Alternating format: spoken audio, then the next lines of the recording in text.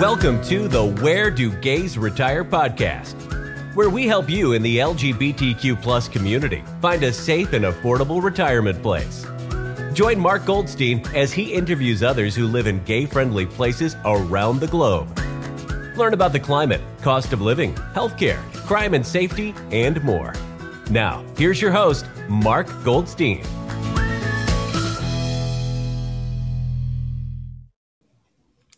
Have you ever wondered what it's like to retire in Amsterdam, the Netherlands? Well, today we're going to find out. Our special guest is Jeremy Bierbach. Jeremy is originally from Pittsburgh, Pennsylvania. After graduating from Georgetown University in Washington, D.C. in 1996 with a bachelor's degree in linguistics, Jeremy worked as an IT specialist for several years. In 2001, Jeremy emigrated to the Netherlands, and in 2003, he changed his career direction and began studying law at the University of Amsterdam, where he earned a bachelor's degree in Dutch law in 2006 and a master's degree in constitutional and administrative law in 2007. Jeremy subsequently worked as a legal advisor through Avocado Legal, where he focused on immigration and European migration law. In January 2014, Jeremy joined, I'm going to mess this up, Franssen Advocaten, and was sworn into the Dutch bar as an attorney. Did I do okay? Yeah, that's pretty good. And in September 2015, he successfully defended his PhD thesis in European constitutional law at the University of Amsterdam. A commercial edition of his thesis, Frontiers of Equality in the Development of U.S. and EU Citizenship, was published in 2017 by Osser Press. He is a member of the Work Group for Legal Aid to Immigrants, WRV, and the Specialist Association of Migration Law Attorneys, SVMA. He also serves on the board member of the Stitching Transmotion, the nonprofit foundation behind the volunteer-run Trans-Screen Amsterdam Transgender Film Festival. Wow. His specialty and focus of interest is invoking norms of international law, EU law in particular, as a source of protection for members of minority groups who are unrepresented or underrepresented in the democratic process.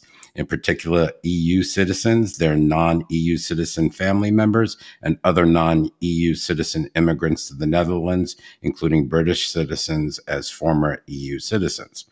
He represented 2 non-EU citizens, PNS, and challenging the Dutch state law on the laws providing for a fine to be imposed on immigrants who do not pass the civic integration exam. The underlying questions of EU law were ultimately referred to and decided by the Court of Justice in the European Union in 2015, establishing important limits on the extent of which immigrants can be penalized without a complete examination of their personal circumstances and needs. Well, Jeremy, that's quite a bio.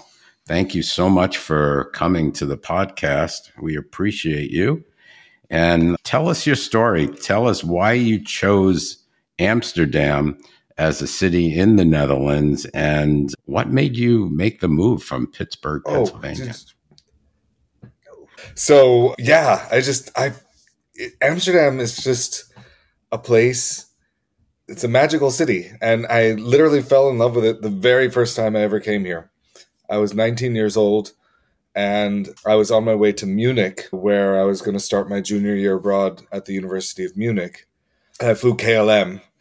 And so I had a layover in Amsterdam with KLM. And it was like an 8-hour layover. So I just said, well, I'll go check out the center of the city.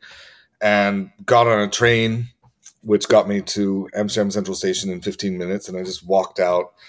And I walked down. I just walked a few blocks. And I don't know. I was just very impressed with it. There's something very beautiful. There's something very. People often describe the look of the Netherlands as being like Legoland. There's this, especially Amsterdam. There's this very sort of picturesque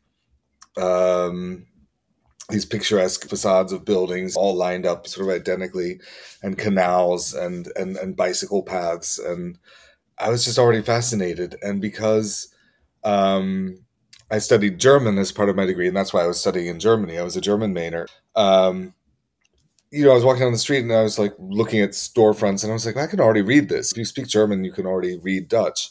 I could even read newspaper headlines. And I was like, I picked the wrong country to go to. And so then I got on my plane and like to Munich and arrived there that night, but it was already sort of like, and I couldn't stop thinking about Amsterdam. And luckily, because I was studying linguistics and I was in the linguistics faculty at the University of Munich, first thing I did, one of the first classes I enrolled for was a Dutch course at the University of Munich, taught in German. But I mean, when you speak, like I said, when you speak German, Dutch is really easy to learn, and I'd had it since junior high. German's more difficult. German's more complicated. It's sort of like if you learn Latin first and then step down to Spanish, something like that. Right. I mean, it's a bit of an extreme example, but so I just made it my life goal. And during that year that I lived in Germany, I came to Amsterdam at least 2 or 3 more times. Went also across the border to Maastricht. That was about the one time made it like a sort of weekend trip from Munich to get as close to the Netherlands as I could. And that was in Maastricht in the south. Another very beautiful city, very different, but I see. So yeah, I just fell in love with it. I fell in love with the culture. I fell in love with, I don't know, but I fell in love with, what I like to say is I fell in love with the infrastructure more than anything else. It was really just seeing how things can be so well planned out to be human size, to be so welcoming, just by the very architecture of a place. I often like to say if some aliens took over the earth and then they wanted to create a truly complete zoo of all the animal species on earth for their own entertainment, the habitat for Homo sapiens would look like Amsterdam. That's what I love about it. It's sort of like everything. It's sort of natural artificial. It's sort of like, okay, imagine these alien anthropologists these alien zoologists looking at human beings and being like, okay, well, we know they come from Africa. We know they come from the savannah. They like flat grasslands. Okay, so we'll make a city that's flat and not too many mountains or anything like that. We'll make it. There's plenty of water everywhere. Parks to walk in, that they can ride their bicycles everywhere. And then the animals in this habitat will be pretty happy. That's what I think of Amsterdam as. Awesome. Tell us geographically, where is Amsterdam located within the Netherlands? And tell us, where is exactly the Netherlands in the EU? Well, I mean, I'll start with where the Netherlands is. There's the really famous quote from Napoleon, who described the Netherlands as little more than the silt that is dumped out by our rivers. That is, like, geographically, that is an accurate description of the Netherlands. The Netherlands is largely the Rhine River Delta. So if you have the Rhine, which rises in Switzerland, I believe, and then you have the Meuse, which rises in France, and they join together around, the Meuse comes up past Maastricht, and the Rhine comes in from Germany, and they join. But the nature of the geography of the Netherlands, it is a delta. It's sort of no different than, say, like the delta of the Mississippi in Louisiana, or Bangladesh for that matter. So it's most of the country is very flat because it's not characterized by mountains that were formed in prehistoric times. It's very sandy, very flood prone. So it's at the northwest corner of Europe, sort of bordered by Belgium to the south and Germany to the east, and then a short about 8-hour boat ride across the North Sea to England, and that's the location of the Netherlands. And where's the location of Amsterdam in the Netherlands? It's in the northwest as well of the Netherlands. It's definitely situated in what is known as the north of the Netherlands, but not the far north, and it's situated in the west of the Netherlands, which is the urbanized part of the Netherlands. The Netherlands really has almost 2 equally divided areas of population. Okay. Total population is about 18 million people, but about half of that population lives in the heavily urbanized western area called the Randstad. So Amsterdam Rotterdam, The Hague, and Utrecht make up a circular metropolitan area called Edge. Randstad means literally edge city. It's a sort of donut-shaped area of urban development. And then the middle is what's called the Green Heart. The middle is still like farms. But the idea of the Randstad is Amsterdam itself is not Amsterdam is the biggest city in the Netherlands, but it's still not a big city by American standards. It's only about 850,000 people in population. But if you take the entire Randstad, then you're looking at like 8 million people or 9 million people. So the entire Randstad can actually be compared to New York City in a lot of ways. I can say that. Same kind of number of people, same kind of dense public transit networking. Like there's a train system which is actually, in a sense, comparable to the subway system in New York. Just like you can get from the Bronx to Brighton Beach if you really want to. Well, subway. You're in New York. Yeah, but it would take about an hour and a half. Well, I know the movie The Warriors. That's what I always think of. I remember that. Yeah, that's a classic movie. But yeah, the Randstad is like that as well. Like for me in Amsterdam, getting anywhere in that urbanized area will take me from door to door no longer than an hour and a half by public transit. So what's the climate like? So if you're in the Northwest, I'm thinking cold winters and kind of dark winters, and northwest of Europe. If you draw everywhere in Europe is north of almost everything in the United States. If you draw a line directly across the globe, where am I? Amsterdam is roughly between Vancouver and the tail of Alaska. Okay, that's our latitude. Whereas Madrid, which we think of as warm, when we think of as like warm Southern Europe, that's the same latitude as New York City. Okay, I could see that. Yeah, Madrid in Spain. Because Madrid gets cold in the winter and warm in the summer, and it doesn't get as cold as New York City. What keeps Europe warm for now until climate change starts changing that is the Gulf Stream. So the only reason we don't have the only reason we're not quite as cold as somebody who would be in the middle of British Columbia is because there's this stream of warm water pumped up from the Caribbean toward Northern Europe, which keeps it temperate here. But the northern latitude, there's one thing you can't do. There's one thing that no stream of warm ocean water can fix, and that's that we're simply astronomically at a high latitude, and it means that the days in the winter are very short. The days of light are less than 8 hours. Sun goes up around 9, and in December, mid-December, the sun goes up around maybe 9:15, goes down again at 4:30 p.m. Wow, pitch black. Goes up at 9 o'clock in the morning. Mm-hmm. So I can't even imagine that. So you get up in darkness. And you go to work in darkness, and you come home from work in darkness. But in the summertime, it's the opposite. So it's glorious. Light. It's light almost all day long, right? Mm-hmm. It's light until around June 21st, around the summer solstice. You can be out in the park, and you can be like, "Oh, gee, what time is it? It feels like 7." Like, "Oh, it's 10:30." So it's still sunny at 10:30 at night. It's still sunny at 10:30 at night, and then the sun will really set by 11:30. No wonder why people eat dinner late. I guess that's more Spain thing. Here, in Spain, people eat dinner late. They sleep in the middle because it's so hot. Yeah, because it's so hot during the day. Okay, so is living in an LGBTQ community important to you? Yeah. And if so, is there such a thing in Amsterdam, or is it pretty integrated? Yeah, well, Amsterdam historically was known as the gay capital of Europe, or some people said the gay capital of the world. I don't think everyone said it was the gay capital of the world, but it was, it used to be said it was the gay capital of Europe. So it developed in the Netherlands because of the famous tradition of tolerance in the Netherlands, which basically grew out of the entire history of the Netherlands. The great majority of the history of the Netherlands is a history of religious conflict. All the religious wars that split Europe for years and years and years, starting from the 1600s. Always the dividing line went straight through the Netherlands. The Treaty of Utrecht, where it was finally settled that, okay, this part of Europe is going to be Protestant and this part of Europe is going to be Catholic. literally went through the city of Utrecht, which is about 30 miles south of Amsterdam.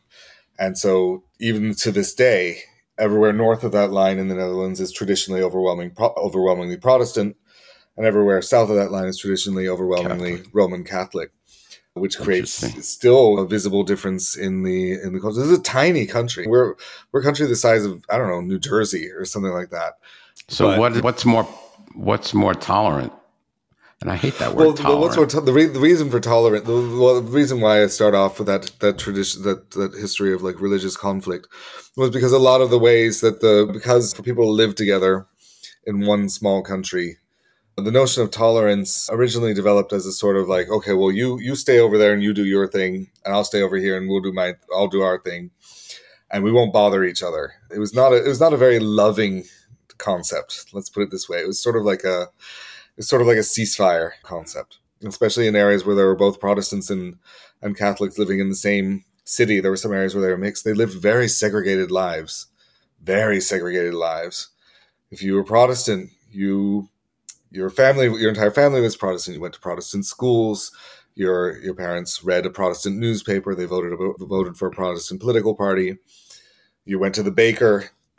That was the Protestant, not the baker across the street that was Catholic. And if you were Catholic, it was the other way around. And so the Netherlands was good at whatever there was of Dutch culture. It was a lot of it was about this live and let live concept. And that also then made it fertile ground for a sort of vibrant gay culture to develop in the 60s and 70s. Of course, the 60s were a decade of upheaval and change in a lot of ways, but gay culture was one of the things that flourished, especially in the 60s. But even before that, there were always sort of, more than other places in Europe, it was easier to live a sort of don't ask, don't tell gay life. The oldest gay bar in Amsterdam, which is still open, or reopened, I should say it. I can look this up. Is I think almost 100 years old now, since 1927. The oldest gay bar in Amsterdam opened in 1927. It's called it Mantje. It was run by a butch lesbian named Bet Beere, who was sort of famous as being sort of like very tough butch, leather jacket wearing, maybe motorcycle driving lesbian. And it was a sort of open secret that this bar was a gay bar. And there were certain signals, but this was still a time of great repression. Mm-hmm. So there was an owl, which is still there. You can see it's inside the door where the eyes would light up. The owl was also a lamp. She would flip a switch if the cops were at the door, and then all the men who were dancing with men and all the women who were dancing with women would switch partners really fast to pair up man woman when the cops came in, and then Bet would say, well, "What are you bothering me for?" And apparently, so that bar actually sort of closed when Bet died, maybe in the 50s or something like that, or 1983. Apparently, I'm looking at the history now on the internet. And apparently, though, her family didn't really care to reopen it, and it actually just literally remained closed like a vault for almost, I'm looking at the history now, 1983. From 1983 until 2008, it was just closed like a vault. And then in 2008, it was reopened, but it was reopened as a sort of living museum, like a museum. Yeah, it's a neat place to go to. So what they did was they sort of revived the decor that had been in there at the time they opened up the vault. Because at the time they opened up the vault, there were all these papers and posters and scraps of paper and people's phone numbers pinned to the wall. And they took all of those original papers out, and they went to the Amsterdam Municipal Museum, and they made a really high quality scan of all that, and they made wallpaper out of it. Cool. So you see a replica on the walls of all the stuff that was, all the stuff that was on all the flyers for sex workers, all the numbers that people wrote on a notepad, writing down their contact info for the dates they made there. So do you live in like an LGBTQ neighborhood, like a gayborhood, or that doesn't exist here? It doesn't exist. No, it's so free and open that doesn't matter. It's that, and it's also that there's a perpetual housing shortage in Amsterdam. So even if there were a gayborhood, you couldn't get in there. Yeah, you take what you get. That's how it works with housing in Amsterdam. You look and look, and you can't be too picky. You can't say I definitely want to live in that neighborhood. We'll get to that as well. So, yeah, I'd like to know about that too. Speaking of that, we might as well go into that now. What is it like, or how much would you pay to buy a house in Amsterdam or a condo? And what is it like a rental cost? And how about utilities? We can talk about that as well. Okay, that's a good question. Well, almost everything you're going to be buying or renting in Amsterdam is, I suppose, what you would call, or if you're buying, is what Americans would call a condo, meaning like an actual freestanding house. Buying an actual freestanding house doesn't exist. Not that much of it. I mean, there would be, at most, it'd be row houses, or in some more outer neighborhoods, there'll be like duplex houses where you could buy one half of that. That's about as much actual house, as much freestanding house as you can find here. So, I mean, it's a city of apartments. It's a city of apartments, and you'd buy an apartment. So you could buy a studio apartment in central Amsterdam. But what I mean by central Amsterdam is what we call inside the ring. That's generally agreed on as what is the most sort of desirable area of Amsterdam to live, is anywhere inside the ring. I mean, that's more than a neighborhood, of course. That's like 60 neighborhoods, but right. So that is what you can choose to do. But yeah, inside the ring, a studio apartment, we're talking maybe like 400 square meters or 400 square feet. Sorry, I'm doing the conversion in my head. Square meters to square feet is about a factor of 10. Yeah. So if you want a modest studio apartment with 400 square feet, where you'd ideally be living as a single person or living as a very in-love couple to live in such a small space. Very cozy. Yeah, very cozy in-love couple. That will run you at least 370,000 euros to buy that.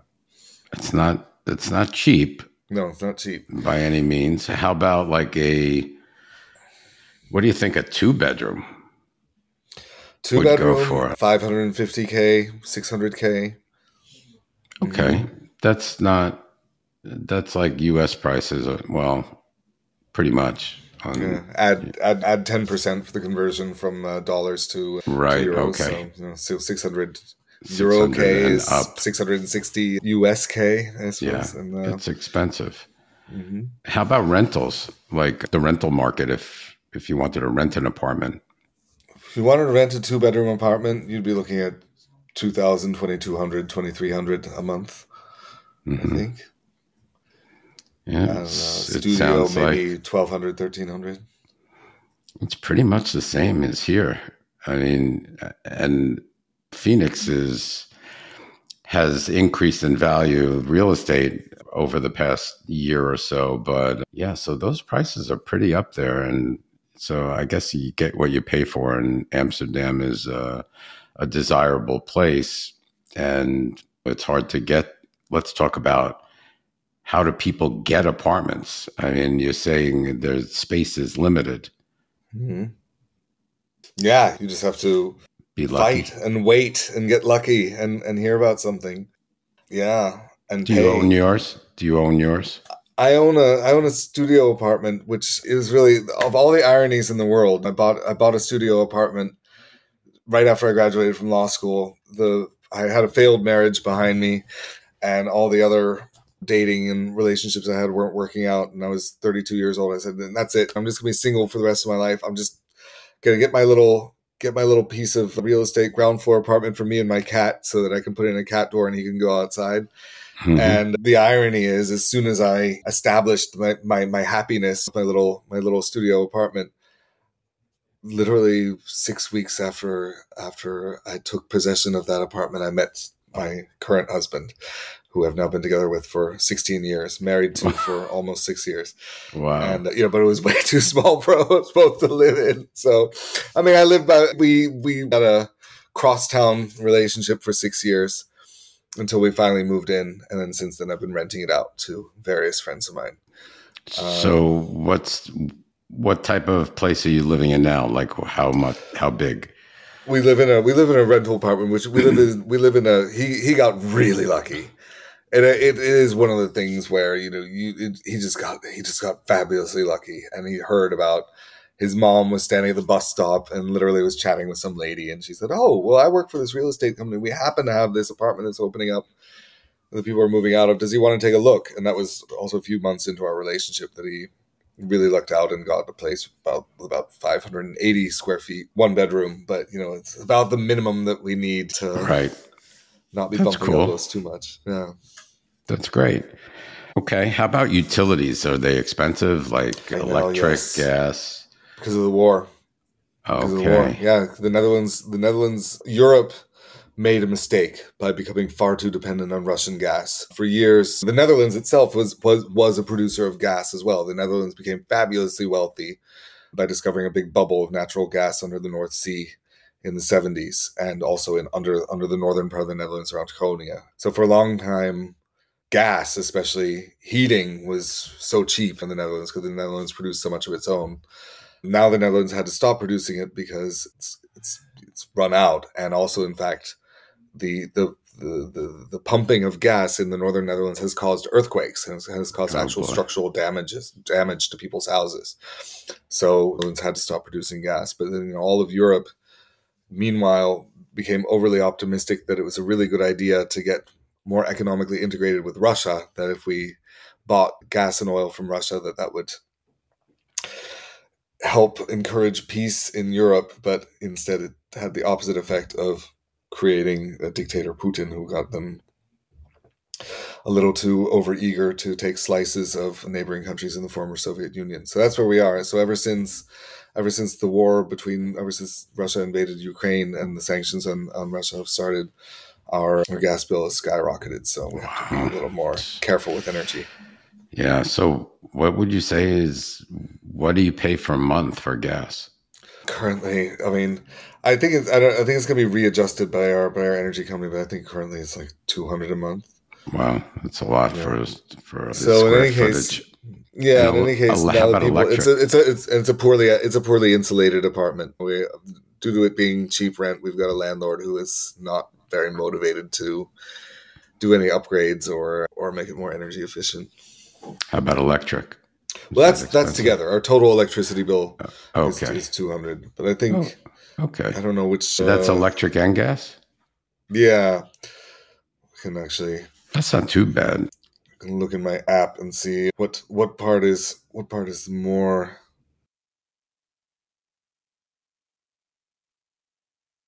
Don't worry about it.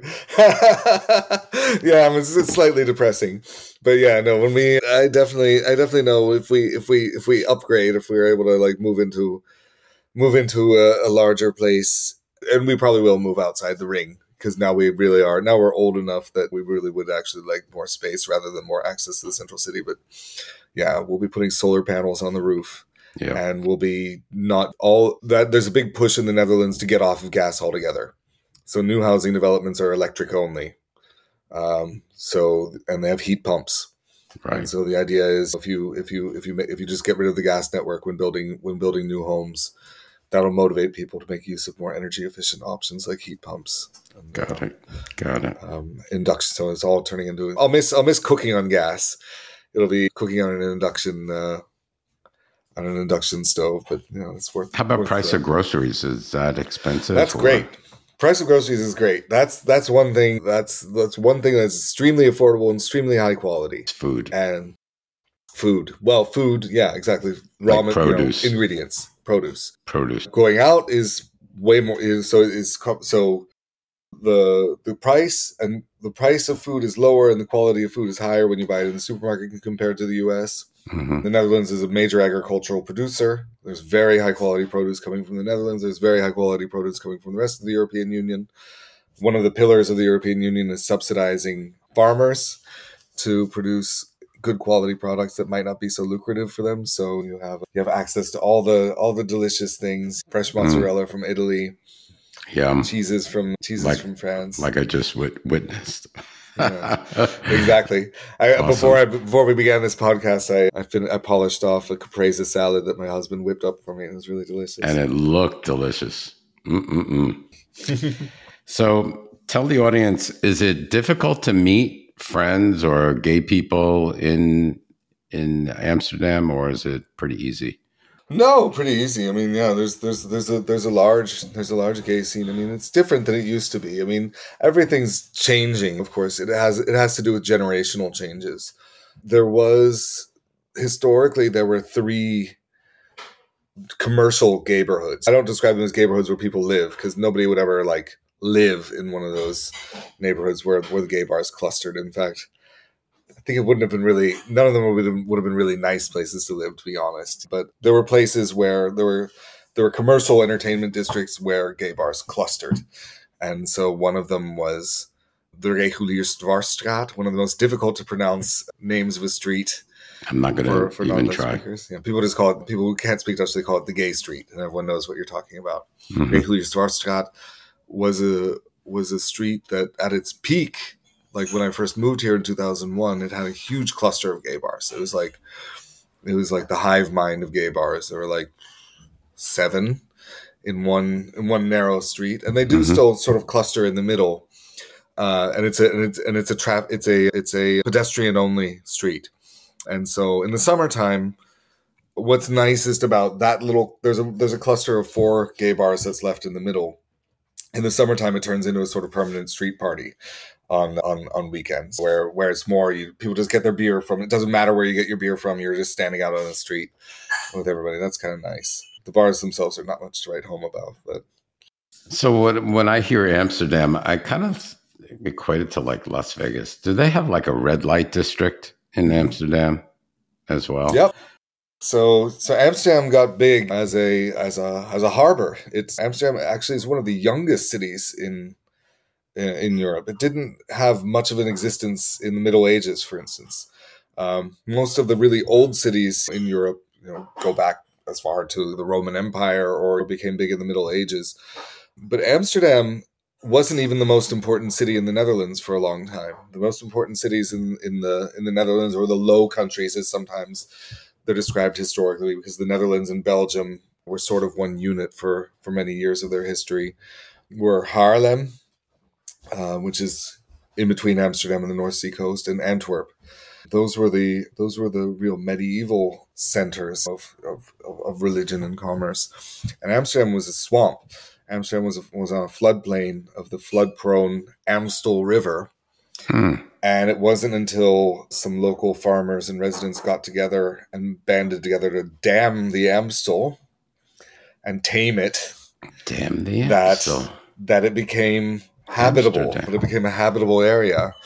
And then what also superpowered the rise of Amsterdam as a power was that it turned into a major trading center. It turned into, because it was kind of a new city, then this is the magic of Amsterdam. Because it was kind of a new city, it attracted migration from a lot of places. A lot of places in the rest of the Netherlands, a lot of places in the rest of Europe. People started flocking to Amsterdam. It became a sort of place where you could make it. If you can make it there, you'll make it anywhere. It's no surprise that New York is New Amsterdam. There you go. New York was founded on that Amsterdam spirit of being an entrepot, of being a place of trade, a place where you wouldn't be judged. Anybody could come there, any religion, and so it was this thriving trading center. That's awesome. And tell us about that also then where you get trade, where you get sailors, you get hookers. And that's why the oldest part of Amsterdam, the part of Amsterdam that was the first habited part, the part that was called Old Side, Oude Zijds, that is the heart of what's now the red light district. That is one of the oldest businesses, not just the oldest profession in the world, but it's pretty much the oldest business in Amsterdam. And also, when I think of Amsterdam, I think people say, oh, they have so many hash bars. Tell us a little bit about that. Does that still exist? Yeah, it still exists, but Amsterdam, or the Netherlands, is now a backwater compared to the rest of the world. Half of the United States has fully legalized weed, and I think even Germany just actually legalized weed, although they legalized it in a weird way. There's not actually shops where you can get it, but you have to sort of grow your own or join a club of people growing their own. And in the Netherlands, which is famous for legal weed, it's still not actually legal. Still not actually legal. It's still actually on the books. It is still in the criminal code. that, of course, it's decriminalized. It's been decriminalized for a very long time. You know, I mean, you'll never get jail time for having less than an ounce of weed, possessing less than an ounce of weed. I mean, it would be considered the equivalent of a misdemeanor. But then there's also prosecution guidelines that say they won't actually prosecute private individuals for possession of personal amounts. Sort of this idea of we got better things to do.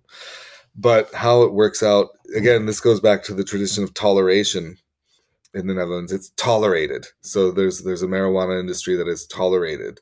And it grew out of like sort of youth cultural centers in the late 60s and late 70s. That was a time of great upheavals in the culture, and young people didn't really have anywhere to go. They often had to live at home until the age of 28 until they could get their own place. So they needed places to gather. And so a lot of places were squatted. A lot of empty buildings were squatted, and young people turned them into places where bands would play and people could hang out and drink beer. But then it also evolved that a lot of these youth cultural centers, which were called coffee shops, people go to drink coffee, there would end up being a sort of one corner of the space where there would always be a dealer sitting at a table selling hash and weed. And it became institutionalized in that way. It came to be that then the cops and the public prosecutor's office came to inventorize which places had their little house dealer. And they said, okay, they would go there and be like, okay, we know about you. Do your thing. Stick to the rules. Don't sell to anybody under 18. Don't sell don't sell hard drugs. Don't sell anything that's harder than weed or hash. Mm-hmm. Don't sell any extracts of weed or hash. Don't sell more than a couple grams per person per transaction, something like that. And then we'll leave you alone. If you toe the line, we'll leave you alone. So that's what then evolved into what's called a coffee shop. So a place that calls itself a coffee shop. And also they're not allowed to expressly advertise that they sell weed there. So right. If it says coffee shop in English then you know what it means. It doesn't mean they sell coffee there. They're not allowed to put a marijuana leaf on the front to make it that obvious. But if it's called a coffee shop, that's what it means. It's a place you don't go to drink coffee. In fact, the coffee is notoriously bad in all those places. Notoriously bad. That's funny. They'll give you, if you really have to ask for a coffee at one of those places, they'll give you like a Senseo or something like that. Some sort of dishwater coffee. So if I move to Amsterdam, would I have to speak Dutch? Or I recommend you don't have to. Do people speak English? Yeah, I mean it is the Netherlands. Like the Netherlands is up there with the Scandinavian countries as being the parts of Europe. I mean, aside from of course England, where the non-native English speaking parts of Europe where fluency in English is the highest level. Because like the Netherlands, like Sweden, like Denmark, these are all countries that realize that nobody's going to learn their language. They have a consciousness of not speaking a language that's spoken by that many people in the world. And so the educational system is very much oriented toward making sure that Dutch kids learn to speak other languages from an early age. And historically, it used to be in the Dutch educational system that it was expected of an educated Dutch person to be able to speak English, German, and French. Wow. It used to be common in the upper levels of schools that you weren't considered to be properly educated unless you spoke 4 languages. But German and French have fallen by the wayside. French, I'm surprised because you're so close. Yeah, French has lost in relevance on the world scene. German, any Dutch speaker can speak good enough German. Right. Any Dutch speaker without ever having taken German lessons can sort of speak fake German. And so that's left it that the only major foreign language that anybody really studies here is English. And so that means that all Dutch people speak, varying degrees of good English. Definitely enough to get business done. It's always about getting that transaction done. Oh yeah, absolutely. The Dutch are nothing if about business and trade, and so anybody working a cash register, even if they're not highly educated, they'll speak enough English to do the transaction. They won't be bothered by the fact that you're not conducting the transaction in Dutch. But what I do say to my clients, I really from day one I say go out of your way to make an effort to learn Dutch. Do it. I agree. You will not absorb it. I agree. Especially and in Amsterdam. You're missing so much too. Yeah. Of part of the culture. Especially in Amsterdam. You will not absorb it by osmosis. Absolutely not. You will not. There will never be a situation where you'll be forced to speak Dutch, where it'll be sink or swim. Never. Right. You really have to go out of your way. You have to pay somebody. You have to pay a teacher. You have to pay a school, enroll in classes, make an effort, because it makes a difference in your life. It makes a real difference in your life. It's a difference between living life in black and white and living it in color, to use a sort of Wizard of Oz metaphor. And I kind of think that if you make an attempt speaking Dutch and you're not doing so well, that somebody might in a business start speaking English to you. So it makes it a little bit more difficult to even learn Dutch because you want to really speak Dutch, but you're having trouble. So yeah, and you have to be patient. You have to just take that on. You will have to push. You will have to say, I'm really sorry. I'm trying to speak Dutch to you. Please speak Dutch back to me. And some people will get it, some people don't. And vowels. I've cut off friends, or not. They weren't maybe friends, but there are people who I sort of just made a decision not to become friends with because they didn't respect that I wanted to speak Dutch with them. You get a lot of Dutch people who think it's really nice and fun and exotic to have international friends, and they like to speak their English. They like to show off their English, and they sort of. There's something in there. There's something either it's like they want to show off their English, or there's something in their brain that makes them, out of a feeling of sympathy or feeling sorry for you. Oh, you're trying so hard to speak Dutch, but I don't want to make it harder for you. Right. I'm just going to switch back to speaking English. And those are the kind of people. If they kept doing that, I would say, I don't think it's going to work out as a friendship. I gotcha. I understand. I totally understand, because you're living in the country. You should learn the language of the country. And yeah, I'm kind of like, how did you, so you were fluent when you pretty much got there, right? I was fluent when I got here. I was a freak. Yeah. I mean, I was fluent. I was fluent in written Dutch. I mean, I was fluent in Dutch as a written language. I've read a lot of Dutch newspapers in between my year in Germany and going back to the US. So I went back to the US. I graduated. I had my final year at Georgetown. Left DC in 1996 to move to the West Coast to chase the .com boom, the first one. But I always kept reading Dutch newspapers. And luckily for the internet coming up, that meant that I could read things on the internet. I could practice my Dutch online. I even had a coworker who was Dutch, funnily enough, at the last place I worked in San Francisco. And he and I would enormously annoy our coworkers all the time by speaking Dutch with each other. and then when that was a great job, by the way, it was a great company that I worked at. But when we went bust because of the whole industry going bust at the end of the year 2000, that's when I decided I don't necessarily have to stay in the tech industry in San Francisco. I'm going to follow my dream and I'm going to move to Amsterdam. And that's when I made the move at the beginning of 2001. And George W. Bush getting elected was also another push. I didn't want to stick around for that. Gotcha. So tell us a little bit about the arts and culture scene in Amsterdam. It's huge. I mean, I have a lot of one part of my law practice is helping people get artist visas. And so I have a large number of clients they usually graduate from an art institute in Amsterdam. There are several. There's a major visual arts institute called the Rietveld Institute and a graduate program called Sandberg Institute. There's a performing arts institute here, and there is a fashion design institute here as well, all in Amsterdam. And Amsterdam's a pretty major city for culture, I think. Yeah, and there's lots of art spaces. I mean, so you have galleries. World class. Yeah, I mean, at the top you have the world class museums of the Rijksmuseum, which houses all the most famous Dutch masters. The most famous of which is the Night Watch by Rembrandt. You have the Stedelijk Museum, which is a major modern art museum, which also has a lot of very captivating exhibitions. You have the Photography Museum, the Foam Museum. Just so many places. When you live here, you can pay 65 euros a year, or off the top of my head, something about that, for what's called a museum card. And it gives you unlimited free access to all the public museums in the Netherlands. So it's only with the exception of a few very privately run museums. I never get my money out of it. I know that I'm subsidizing. My husband and I are definitely subsidizing all the museums in the Netherlands by spending together 120 or 130 a year, when we would have saved money by actually just paying entry the few times that we go. So but it's a good cause. It's a good but cause. it's nice. Yeah, it's nice to know that you can just walk into a place whenever you want. Right. How about live theater? Live theater, there's live theater. I mean, there's even now a theater which has only English language productions called the International Theater Amsterdam.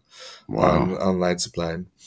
It used to be called the City Theater of Amsterdam, but then 2 years ago it was converted to the ITA, International Theater Amsterdam. So all the productions there are not Dutch language. I mean, most of live theater is still Dutch language, though. Okay, that is something to recall. That even if Dutch people do speak fluent English, that doesn't mean that they necessarily want to seek out all their entertainment in English. They don't want to have to like read subtitles. There is a huge, well, maybe Dutch films somewhat, but I mean, there's a huge Dutch language theater scene. I know this because my husband worked for the major musical production company in the Netherlands for many years, and he still does a lot of jobs. He works as a costume designer, and the big money makers in the theater world are Dutch language musicals. Typically translations of musicals from the English speaking world. So, The Bodyguard in Dutch, Mamma Mia in Dutch.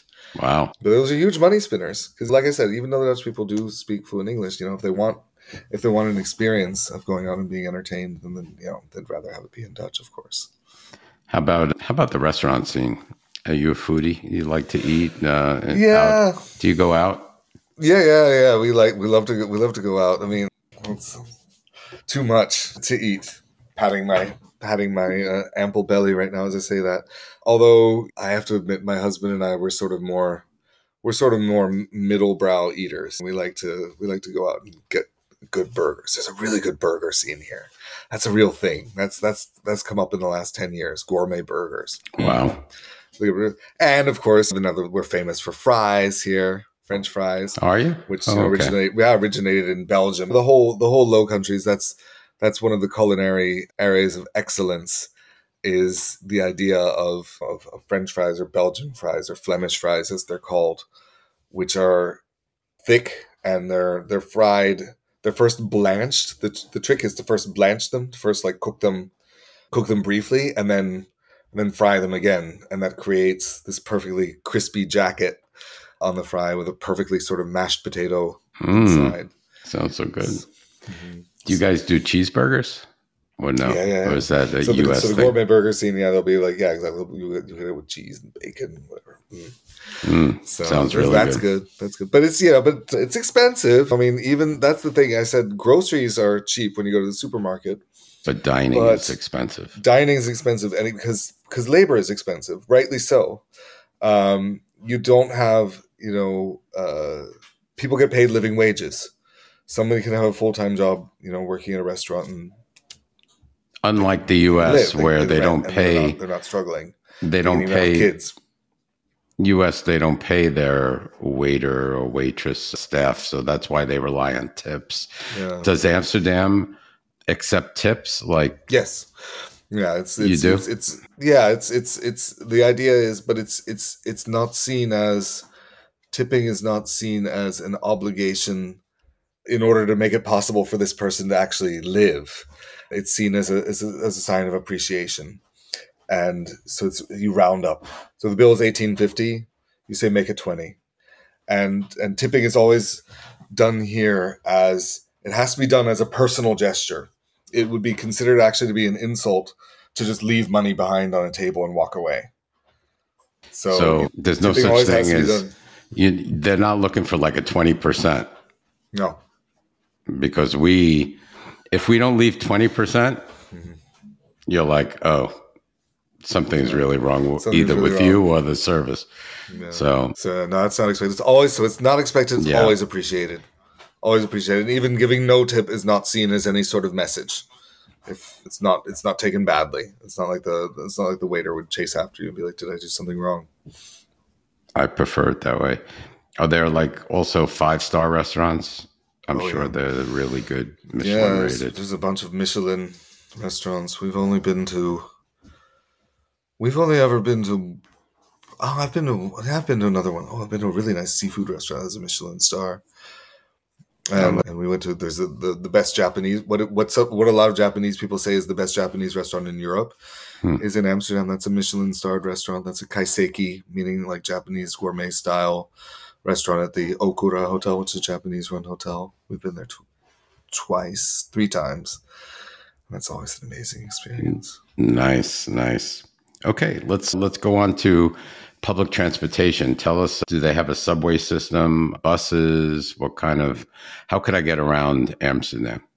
Yeah, there's a subway system, which is sort of, it serves as sort of spine of the city. It doesn't get you everywhere, but a new line was opened up a few years ago, the North-South line. But you can jump on, if the subway doesn't get you all the way to your destination, then you jump on a tram. So there's three forms of public transport. There's subways, there's trams, which are streetcars. They provide a little more dense network service, and then there's finally buses. And so you can always get from A to B, usually in a maximum of 2 modes of transport. Is like the town, or is everything walkable? Like if I wanted to go to the market, could I walk to the market? Or if I want to go to the pharmacy, could I walk to the pharmacy? Inside the ring, yeah. Inside the ring, most of the neighborhoods are dense and walkable enough that you can walk to a supermarket. Supermarkets are the largest supermarket chain is Albert Heijn. They're actually, oddly enough, they're owned by the multinational conglomerate Ahold, which grew out of it, which also owns, I think, like Giant in the United States. Oh, wow. It's a major East Coast grocery store chain. That's actually owned by that same company, which grew out of the Netherlands. So Albert Heijn they've got the near monopoly on supermarkets. They've got one in every neighborhood. And then there's other supermarket chains called Jumbo. And then Dirk van den Broek is the discount one. But the idea is when you live in a dense and walkable neighborhood, you've almost always got a supermarket within walking distance. And how about a pharmacy if I needed to pick up a prescription? Yes. Also that too. Dense and walkable. So all of that. So post office, pretty much everything is... Yeah, well, post offices aren't what they used to be. The postal system has been completely privatized and sort of destroyed. So, actual post offices anymore. There's postal services at usually tobacco stores. Okay. So usually the local tobacconist also doubles as a place where you can buy stamps and mail things and pick up packages. Interesting. Your question about the pharmacy, I guess we could segue into the healthcare system. Yeah, that's very good. Yep. So what's the healthcare system like? Is there a hospital near you? Tell us a little bit about private versus public. Mm-hmm.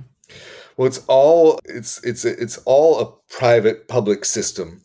So how health insurance works in the Netherlands is it's compulsory. When you are a legal resident of the Netherlands, you have to have health insurance. You'll be fined if you don't have health insurance. And that, but by the same token, it also means that no insurer is allowed to deny you coverage for any reason whatsoever, for pre-existing conditions or whatever. They're compelled to cover you.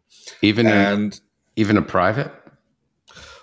Well, they're all private. So how it works is the front end of the healthcare system, the front end of the health insurance system is private. You have to choose a private insurer. There's about 30 of them. You can comparison shop. I mean, the variations between them is actually limited in terms of actual coverage. They all offer the same core coverage. They're obliged to by law, but they may offer various deals or discounts for accepting a more limited network or something like that. So yeah, none of them is allowed to. Your insurance company doesn't ask you any questions about your pre-existing conditions. They wouldn't be allowed to anyways. They wouldn't be allowed to deny you coverage for that anyways. You just sign up with them and they simply check. They do want to see a copy of your residence permit if you're a foreigner, which is like a credit card sized biometric ID card that shows that you have the right to live in the Netherlands.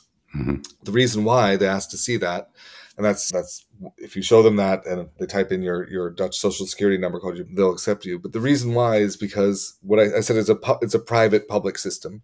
The front end is private, and to your private insurance company, you pay a premium of about varying from 100 to 140 a month, which sounds like a steal, compared to the USA. And there's an annual deductible varying from 350 to 850 euros total per year. Meaning, not bad.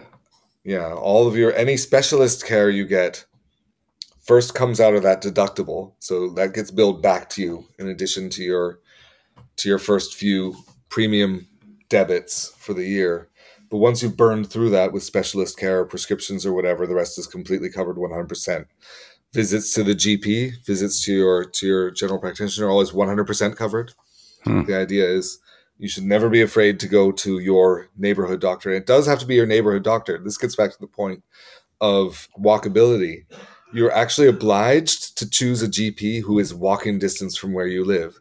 Whoa. Because they will make a house call if you need it. Wow. If you're that bad off, your doctor will come to your house. That's awesome. Yeah. That's awesome. That used to, when I grew up, when I grew up in New York, and I think they did away with it in the 60s or 70s. But when I grew up, I remember my doctor did house calls, but you'd have to wait all day long for him to show up. Mm-hmm. Yeah, unfortunately for me, I've never had anything be bad enough that I ever couldn't make it on my own steam to the doctor's office. So where it's actually paid for, I said it's private public, but where, of course, the cost of it is actually paid for is paid out of your taxes. So obviously 140 a month isn't going to be enough for your health insurer to actually cover your actual costs of healthcare, especially if you need specialist care or if you have a chronic condition. But in reality, they claim it back from the government. So the government refuses to pay them unless they can prove that their customer has a valid immigration status, because those are the only people who are eligible for insurance. But it is a managed care system. It can be described by comparison to HMOs in the US. If you go directly to a specialist, you'll have to pay for it yourself. I mean, if you really, really, really wanted to circumvent your GP and insist that you want to go to a specialist or something like that, you want to go to the dermatologist to get that mole lasered off that your GP told you is not cancerous and it's nothing to worry about, then you have to pay for it. But if you get a referral, then it's paid for. So it's all about getting the referral from your GP. So, and I know we'll talk about visas in just a little bit, how to obtain one, but usually in the EU, and I know from Spain, one of the requirements are if you're coming over and getting residency, they require you to have health care. And in this case, in Spain's case, they require you at least 1 year of the private system. But the private system, the problem is they don't accept pre-existing conditions.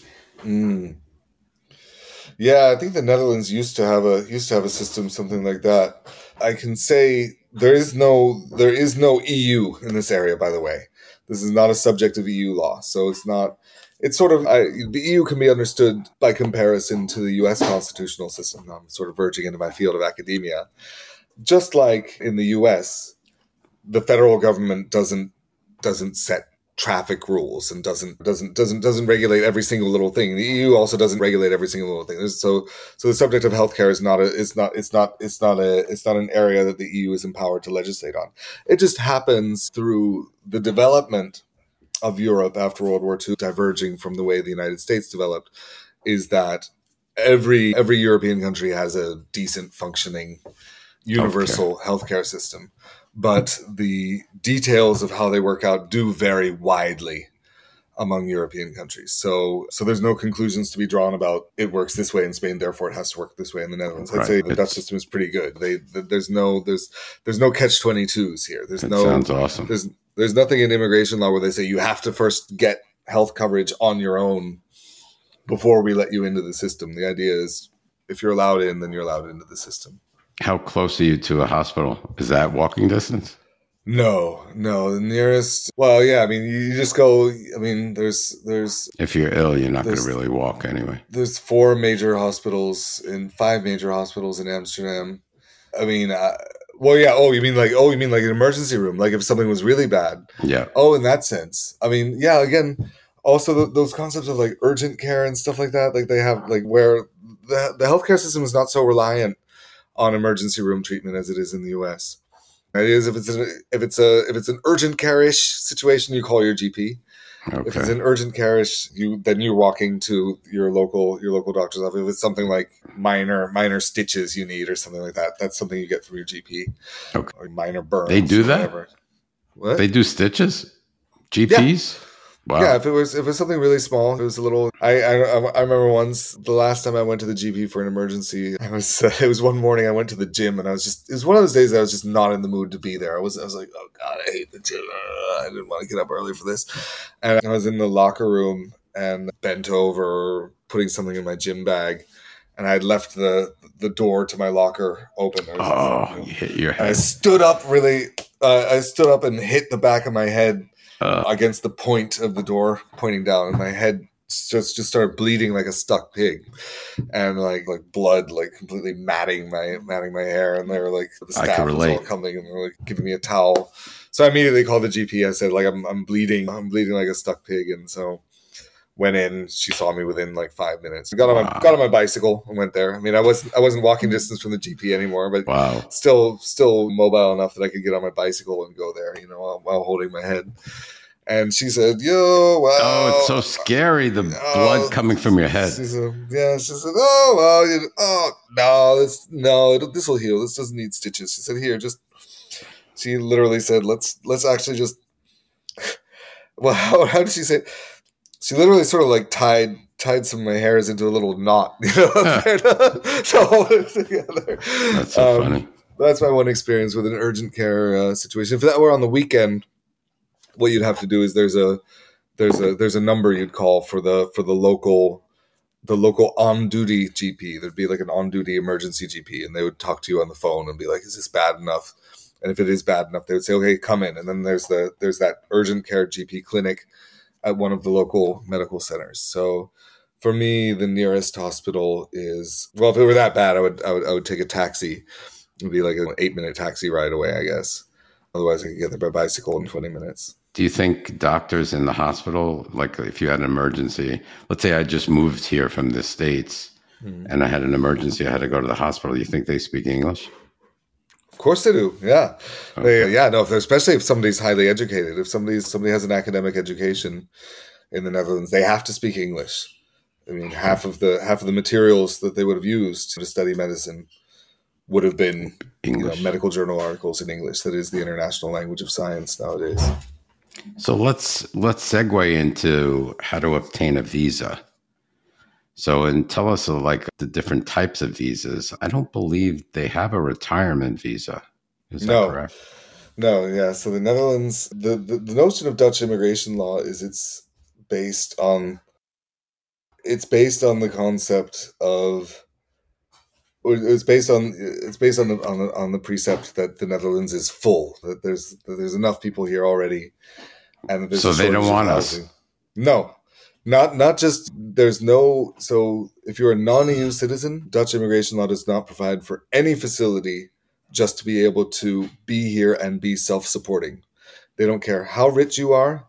They don't care if you bought a 1.5 million euro canal mansion. They don't care if you say, "Oh, I'm going to be completely self-supporting and I'm not going to be violent." They don't say, "I don't care." They would say, "Yeah, we don't care. We don't want you here like taking up the scarce housing stock." So what are the ways? The only ways are either you're an EU citizen, and EU citizens have freedom of movement. EU citizens are allowed to come here not just for work, but also just to be self-supporting if they want to live here. Or the category of non-EU citizens who's allowed to just move here is there is one harmonized thing in the EU, is that all EU countries have a harmonized system for granting permanent residence permit called long-term resident. So if you got a permanent residence permit in another EU country by living there for 5 years and usually passing a language exam or something like that, that does entitle you to move here as an economically inactive person. In that case, if you got the long-term resident status in Italy or in Germany and you showed up here and said, "Look, I'm just retired. Here's my pension. Here's a couple 10,000 in savings that I have." Okay, sure, that's fine. They would let you stay. In that case, that's allowed. But if you're a non-EU citizen with no connection, then the next tier is You're a non-EU citizen, but you have a connection to an EU citizen who's living here. Connection Then, how? Marriage family connection? Yeah, like Family. yeah, and we're talking nuclear family. We're talking like not your sister, brother, aunt, uncle, cousin. We're talking the nuclear family is this unit that's limited to the partner or spouse, and or you're a child under 18 of that unit. And so if you have one of those family relationships, if you're the minor age child of somebody who legally resides here, or if you are the partner or spouse of an EU citizen legally residing here, you can get a right to stay here. Or if you're the partner or spouse of another non-EU citizen who got a, say, work-related right to be here. Like, so work-related migration, this is outside of the field of retirement, but, maybe you might still have a few working years left. I'm still working. Exactly. So work-related migration is, that's either you're a family member of an EU citizen, then it's more or less automatic. You're a family member of a Dutch citizen, your Dutch citizen partner has to simply prove that they make enough money to support you. The interesting thing about Dutch immigration law, by the way, as far as that goes, as far as partners or marriage goes, and this is one thing that I'm very proud of, where the Netherlands has always been very progressive, more than anywhere else in the world, is the Netherlands does not require you to get married. There's no requirement to get married, even though, of course, we are the first country in the world to have introduced same-sex marriage in 2001. Even long before that, since the 70s, it has been possible to immigrate to the Netherlands as the unmarried partner in a long-term relationship of either a man or a woman. Like there was already like gay family migration in the Netherlands starting in about 1975. And that's one of the coolest things. If you're not married, how do you prove that you're in a relationship? Yeah, so then it's what's called a de facto stable relationship, where you simply prove by other means that you share your life with this person, that you are life partners. Bank accounts and stuff like that. Mm-hmm. Bank accounts, leases, bills, history of travel together, photo albums. Yeah. So you don't have to be legally married, but you have to live with someone or be a partner with someone outside of the Netherlands to get in. So, yeah, for instance, I mean, if you had a vacation, let's imagine you weren't married. Imagine you had a romance with a Dutch guy that you met in Jamaica, something like that, and then you dated, or you had a long distance relationship, and you maintained your relationship with video chatting, and you flew back and forth to visit each other, and you went on vacations together, and you could prove plane tickets from that, prove that you put an effort into maintaining your relationship and developing it. Then you could get a right to stay in the Netherlands if your boyfriend wants to sponsor you, then you can get a right to stay in the Netherlands based on that evidence of a durable and exclusive relationship having been built up. Yeah. That's cool. That's what I'm really proud of that. I really love, that's one thing. I'm very happy being married. I'm extremely happily married, but I'm also glad that there was no pressure on me and my husband to get married. I became Dutch through my first marriage. Of course, I'm on my second marriage. That was the practice one. But I'm also glad that in Dutch culture, even straight people don't get married a lot of the time. People have kids. Straight people move in together, have kids, buy a house together. Yeah, they don't feel pressure to get married here. There's no idea of you have to be married to get access to your partner when they're lying in the hospital, for instance. That's one thing that's really cool here. That's a big thing, because here in the States, it's totally opposite. So, you have to be married. You have to show proof that you're a spouse. Yeah, so, I think that goes back to like the crazy liability culture in the U.S. Yeah, like everyone's afraid of a lawsuit there, right? And that's one thing that's so refreshing here. So refreshing. That's one thing that's nice. I can also, from my lawyer's perspective, I can say about this is where a different legal system really makes a difference. And the fact that there's no crazy lawsuit culture here. That doesn't exist. There's none of that fear of liability. None of that. And so that also makes it that certain prices don't get driven up due to liability related reasons. But that was one cool. I mean, it's not my field of the law that I'm most passionate about. Torts. I had torts my first semester of Dutch law school. I was like, oh God, this is so boring. I hate it. Yeah. But torts is what we call it. That's what the notion of liability, of suing somebody for the damages they caused you. Mm-hmm. But the most valuable lesson, first semester of law school, you learn in Dutch law school that liability is limited to the actual damages you suffered, the actual financial, put a euro sign on what is the actual financial damage that you suffered. That's the most you can get out of somebody who injured you or wronged you in some way. There's no punitive damages. There's no pain and suffering damages. It would literally be, you crashed into my car. I had to pay 3,500 euros to get the body work done. That's what I get out of it, liability. So getting back to visas, so bottom line really is the only ways to get into the Netherlands would be from somebody living there. Yeah, I always like to build up dramatic tension. Be like, sort of first clear out the notions that you'll be welcome here simply because you have money. Clear out the notion that you're welcome to rock up. Clear out the notion, but I will say, if you are lucky enough to have a partner who's established here, that's a nice way to come. Immigrating for love is a good way to do it. But if you don't have that, if you're two non-EU citizens who are married to each other and neither of you has a connection to the Netherlands and you want to move here, what can you do? For U.S. citizens, there is one very, very, very nice facility that does allow you to kind of move here on your own steam without being sponsored by an employer. Work-related migration, by the way, means typically being sponsored by an employer who wants to pay you a high salary. If you're recruited by a big corporation here like Philips or Heineken, and they want to pay you a salary over $70,000 a year, of course, then that's taken care of. They'll let me. Then you'll be allowed it for the purpose of that job. And you have to toe the line. You have to toe the line with your employer, or always make sure to find an employer who pays you enough for 5 years until you can finally get your permanent residence permit, and then you can just be yourself.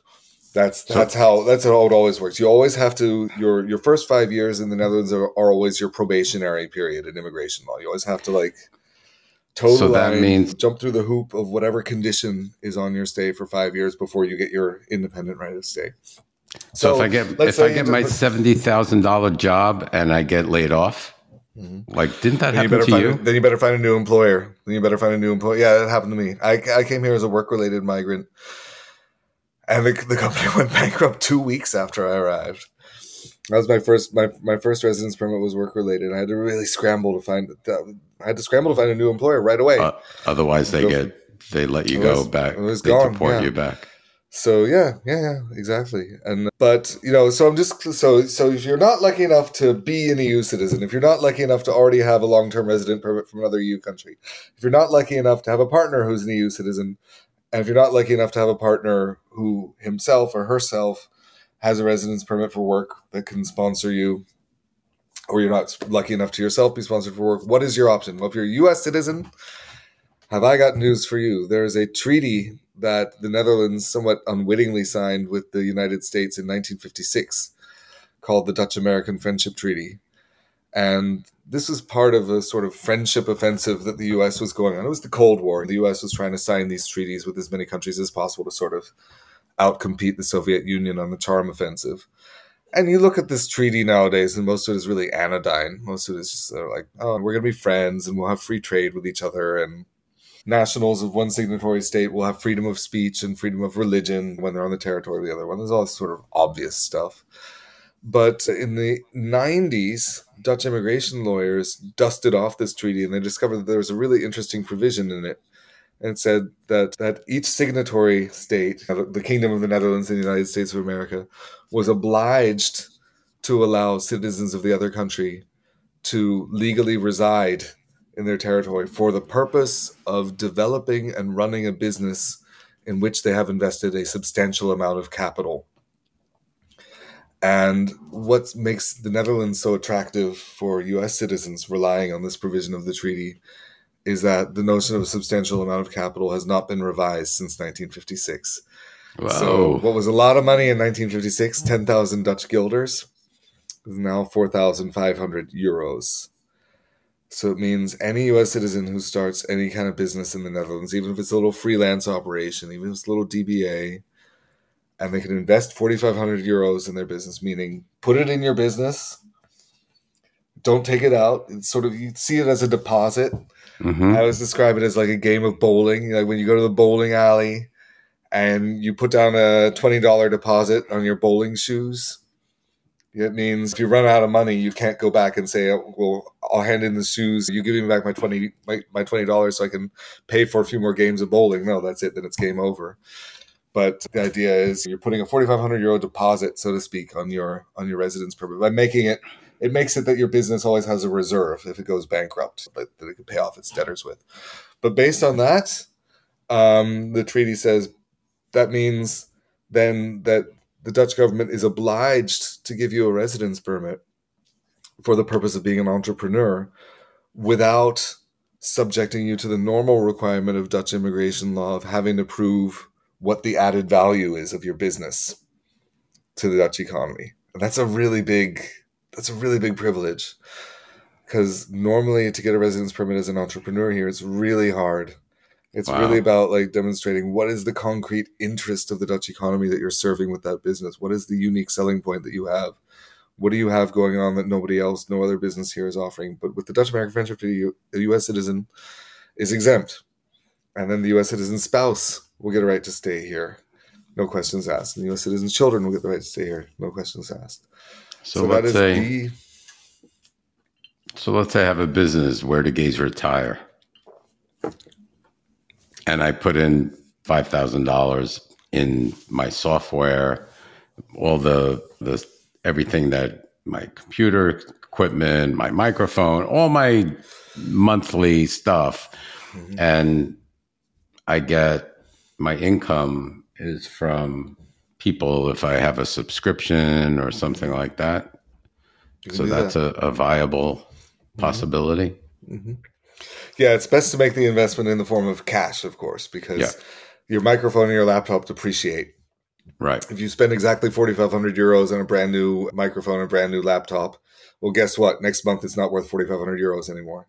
Okay. It's already lost value. So that's not the best way to make your investment. The best way is just to put it in cash. Put the cash in the bank, in a bank account belonging to your business, and leave it there.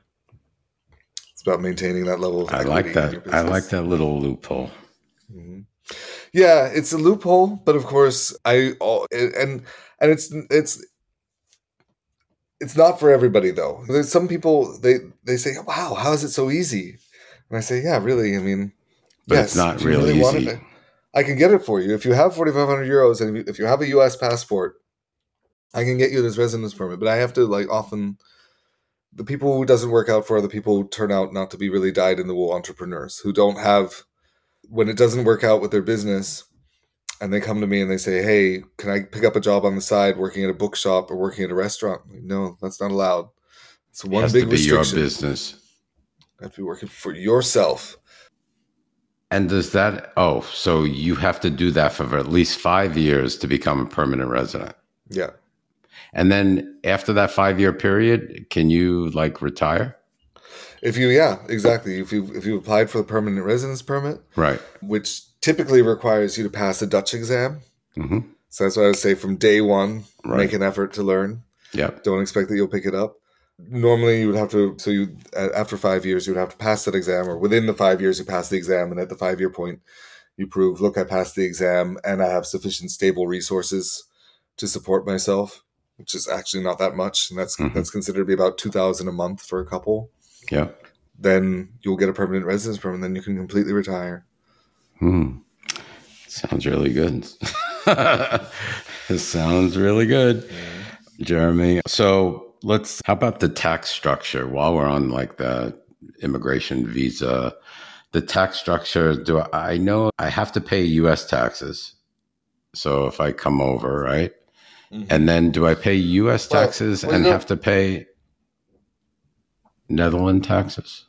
Yeah, well, let me start off by explaining a lot of U.S. citizens are really surprised to find out that that the US is the oddball in the world. They think it's the most normal thing in the world that a country charges its citizens taxes wherever they live in the world. And nobody does that. Nobody else does that in the world except for Eritrea. The United States and Eritrea are the only two countries in the world that have citizenship-based taxation. So we'll start off with that. We'll start off with the U.S. is the oddball in the world. So the U.S. is so that said, when you're a U.S. citizen living abroad, you do have to file U.S. taxes. That said, most of the time your obligation to actually pay U.S. taxes is mitigated. The U.S. has what's called avoidance of double taxation agreements with most countries in the world, including the Netherlands. So how that works out in practice is the IRS offers one of two avoidance of double taxation schemes. It's either you file your U.S. taxes and you say, look, I earned less than, I don't know, it's 130,000 US dollars last year. And you say, look, I wasn't in the U.S. You have to fill in all the dates that you entered and left the U.S. to prove that you were there for less than, I don't know how many, 180 days. I'm a human rights lawyer, not a tax lawyer. So nobody sue me. Nobody sue me in a U.S. court it's hypothetical. Yeah, exactly. This I'm admitting as a lawyer, this is not my field of actual expertise. Okay, so that's fine. No one can get that pain and suffering damages out of me in a New York court, especially in the U.S. Yeah, exactly. But so it's either you earn less than a certain amount, 130K, and you say to the IRS, "Look, I don't live in the U.S. I live in the Netherlands." And they say, "Okay, good, and then you're exempt. You owe us nothing. Thanks for filing." Or it's you earn more than that amount, and you say, "But I don't live in the U.S. I live in the Netherlands." And so you say, "I earned X, and I paid Y in Dutch taxes. But if I lived in the U.S., I would have paid Z in U.S. income taxes." So they subtract Y from Z. And then obviously, if it's negative, it's not like you get money back, but they'll say, okay, then it's zero. You paid more taxes in the Netherlands than you would have paid in U.S. taxes. Therefore, your net, what you owe us net is zero. So do I pay Netherlands taxes first? The Netherlands, the Netherlands is a modern country. The Netherlands is a normal country in the world, which means it's a residence-based tax system. Whoever lives in the Netherlands pays Dutch taxes. Whoever lives in the Netherlands is domiciled for all intents and purposes in the Netherlands and has to pay Dutch income tax. So you would pay that first, and then you would file your U.S. taxes based on that. But taxes is another reason that people say to me, "Oh, can it be really that easy to move to the Netherlands?" I'm like, well, first you got to decide that you're willing to be restricted to only working in self-employment. Second of all, there's things about the Dutch tax system that really scare a lot of Americans, especially a lot of wealthy Americans. It's one thing to look into, yes. It's one thing to look into. You got to talk to a tax lawyer here, called a fiscalist. You got to talk to a tax lawyer and talk about what your maximum exposure would be to the Dutch tax system, because you're going to pay more taxes than you're used to in the U.S. I mean, right. This is one of these interesting things where the borderlines between progressive and conservative are very different here. A lot of Americans That's because of the services too. Yeah, a lot of Americans who think of themselves as progressive, if they're wealthy, they'll be at the conservative end of the Dutch spectrum if they come here and they are upset about how much they get taxed. Yeah. That's unfortunately the legacy of Reagan and Clinton, that in the US it's become seen as indispensable to become wealthy, because of course you have to if you don't want to end up destitute, because there's no safety net. And so a lot of normal, I do see this in my practice. A lot of people who think of themselves as normal. I'm only wealthy because I had to be. I had to save this money. I had to put this all in my 401k. They're shocked when they move here and they find out there's a wealth tax. That's one thing that's really shocking for wealthy Americans. I looked into that in Spain too. There is a wealth tax. There's an inheritance tax. Yeah. And wealth tax is based upon global assets. Mm-hmm. So not just capital gains, but you're literally taxed on the value of your assets that are just sitting somewhere. Right. Yeah. So, and the difference is also U.S. wealthy people usually don't pay taxes because there's so many loopholes. And That's probably how they become wealthy. But anyway, that's besides the point. But in the EU, and you get services for your taxes. So you pay taxes and Social Security all your life, and you get health care, which is not a privilege. You get all of those services, whereas we probably pay less taxes and get less services. So yes, you really get something for it. You get something that's worth it. But you're gonna be it's living here is expensive. I mean, how no, scrap that to the point. What was I gonna say? Yeah, just the quality of infrastructure. Right. The fact there's no potholes in the road. The fact the public transit works. Yes. So are there any cons living in Amsterdam or the Netherlands in general, as opposed to living in the U.S., Pittsburgh, or anywhere else? Well, I haven't moved back yet. I'm testimonial to it. I mean, I go back. It's fun seeing friends.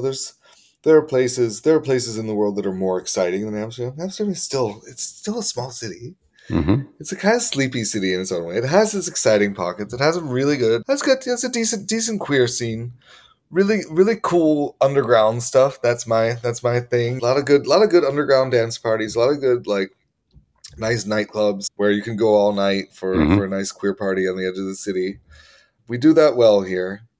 But it's still a small city. You still have to keep in mind it's a small city. It's sleepy in a certain way. It definitely doesn't stack up to the mega cities of the world. It doesn't stack up in terms of excitingness to the Berlins and the Londons and the New Yorks of the world. It's a small city. And got it. Cons.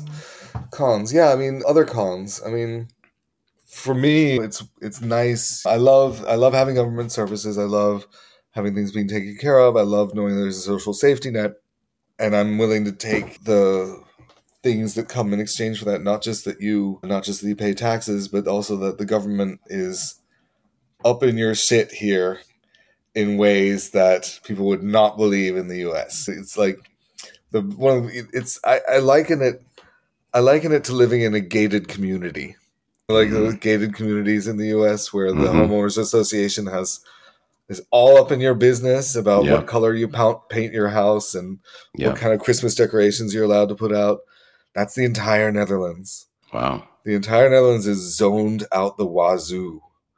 There's this notion of, even if you own a property, you're not just free to do with it whatever you want. You have to, if you even want to build, if you want to build so much as a little extra window in your roof. You can see across the street from you. You see this sort of tiled roof. Yeah, there. You have to get permission. If you own one of those apartments and you wanted to break through the roof to build a little eave style window sticking out, you would have to ask the local planning commission. They might say no. They might say that doesn't fit into the look of this neighborhood. That doesn't fit into the architectural style. If you have an older house, if you have a house that has monumental status, where it's 150 or 200 years old, you're really limited in the things you're allowed to do. You're not even so much as allowed to put a nail in the wall to hang up a painting in your own apartment. If it's monumental status, then you're not allowed to damage that stuff. You would have to suspend your painting from find a wood beam in the ceiling and suspend it from there. When I first moved here, I put out my trash on the wrong night. And at that time, there was still, nowadays, there's the trash is done really nicely in Amsterdam. They've got these underground containers where you drop your general trash into whenever you want, and you also have there's a glass container and a paper container. Right, for recycling. You can take your trash out whenever you want nowadays. But when I first moved here, there were certain pickup days for every neighborhood.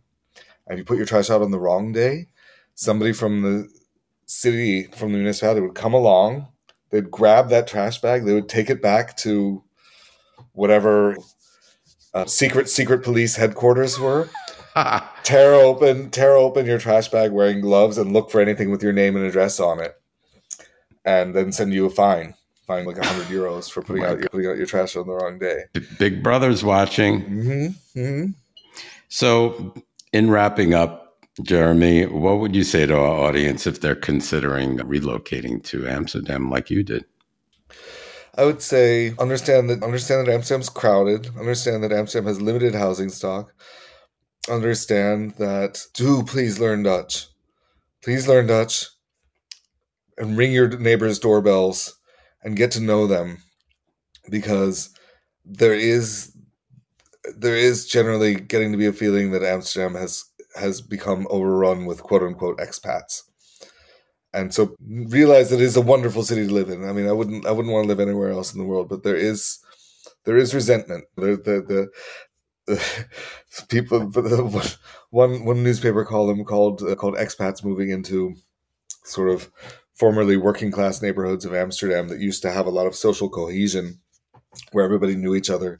People moving in those neighborhoods, they're called Pokemon zombies, based on all their neighbors ever see them doing is like down the street, staring at their Google Maps or staring at their phone, following their social media, and going into their apartment and coming out again while still staring at their screens. But anyway, Jeremy, and we're going to wrap it up now. And I just want to thank you so much for doing this and taking the time twice to meeting you and now doing the podcast. It was a pleasure learning so much about Amsterdam and the Netherlands. And thank you again so much. Thank you for having me on here. It was nice to talk about it. Nice to share something about life and what I think is the best city in the world, to be honest.